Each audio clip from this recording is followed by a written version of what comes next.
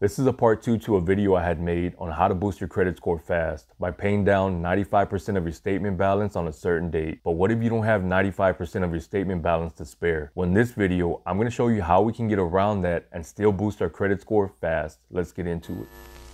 So in part 1, which I'll have linked right here somewhere, I go into detail about how this hack works. But to very quickly recap, what we're trying to do is bring our credit usage lower than what you have it at right now. Let's say you have a $1,000 credit card maxed out. That puts you at 100% credit usage. That's the worst place you can be if you're trying to build a better credit score. So what we need to do is bring that usage under 7%. And that's better said than done, right? Because we have two major obstacles. One, you may not have that money to spare. And two, if you make your payment just regular, meaning you just pay it before your due date, you're gonna have to wait up to 2 months for it to report on your credit report. So not only would you have to pay 95% of your statement balance, you also wouldn't be able to use that card for up to 2 months because you'd have to wait for that balance to reflect on your credit report. So this hack is not to bring down your credit balance and keep it there. This is a temporary credit boost. If you're trying to buy a new car, if you want that new credit card with the higher credit limit, anything where you need that credit boost fast. All right, so to start, there's a few important dates on a credit card bill. So we have our opening date, our closing date, statement date, and reporting date.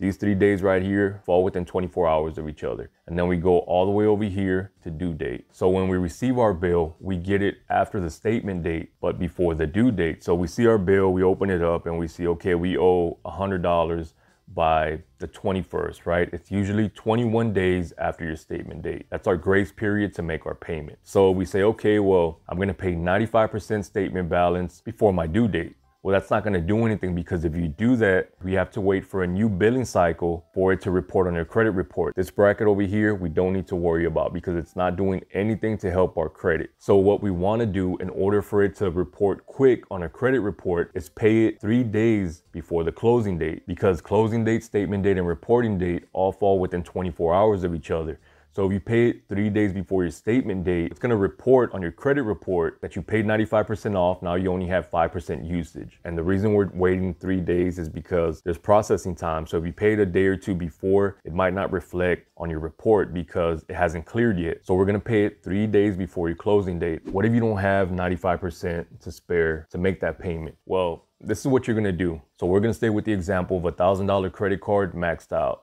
So 95% of that would be $950. So what do you do with $950? What do you use that money for? Paying bills, entertainment, regular stuff, right? So instead of just using that money on your debit card or using it as cash, what we're gonna do is take that money and pay our credit card with it. We won't be able to touch that money for a total of about 4 days because you're paying it 3 days before your statement date and then 24 hours after that date. At that time, your new balance is being reported to your credit reports.